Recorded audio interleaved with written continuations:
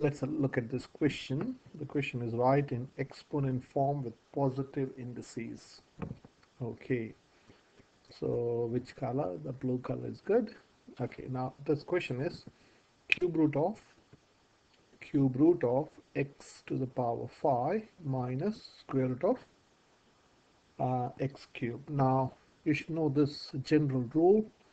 Say nth root of x is x to the power 1 over n. This is the general formula or the general rule.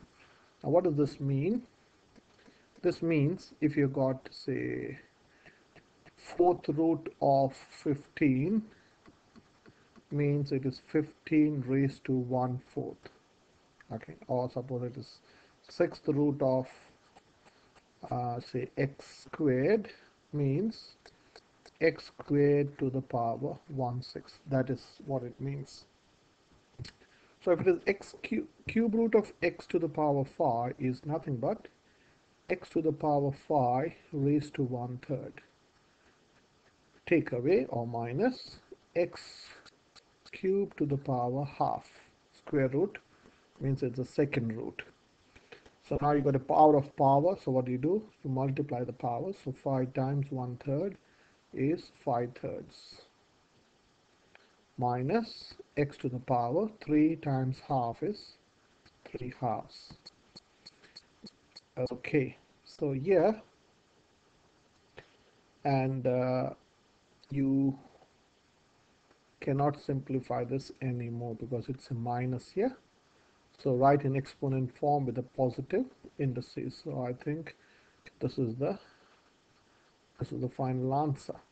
Okay, so I was a bit doubtful about this answer, but I think I'm right. Okay, so this is, you can't simplify this any further. So this is the answer. Okay, so one more question.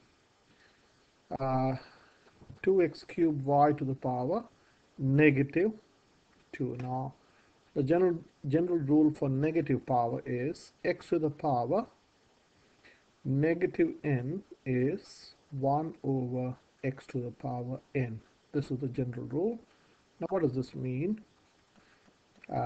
We can show this. Suppose let me use a brown. Say 2 to the power minus 3 is nothing but 1 over 2 cube, which is 1 over 8. 1 over 8 is 0.125. Okay, now let me show 1 over 8. It's half of a quarter. A quarter is 0.25, so 1/8 is 0.125. So let me show this on a calculator. So if you go menu, run, 2 raised to minus 3 equal 0.125. Okay, and that's how they do. Or you can go 1 divided by 2 raised to 3 is the same thing, or 1 divided by 8 is also the same thing. So basically what happens is, if you have a negative index, okay, negative index, you make it positive by taking it from the numerator to the denominator. That means here this is sitting in the numerator.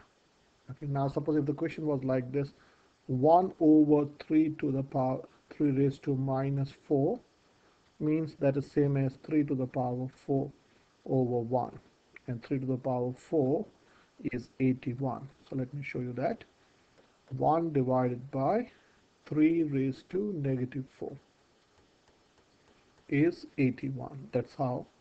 So if you have a negative power or negative index in the denominator, sitting in the denominator, it goes to the numerator and becomes positive, and if it is sitting in the numerator, it comes to the denominator and gets negative or positive, sorry. So yeah, this is sitting in the numerator. The whole thing is sitting in the numerator.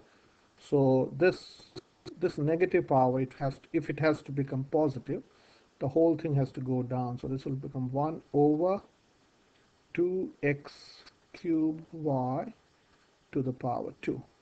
So this is nothing but 1 over 2x, or let me use a rule here. So this is applying the rule. You have power of power. So here 2 has a power of 1, x has a power of 3, and y has a power of 1. So when you got a power of power, you multiply. So this is nothing but 1 times 2 is 2. So 2 to the power 2, x to the power 6, y squared. And the final answer is 1 over 4x to the power 6 y squared. And this is your final answer.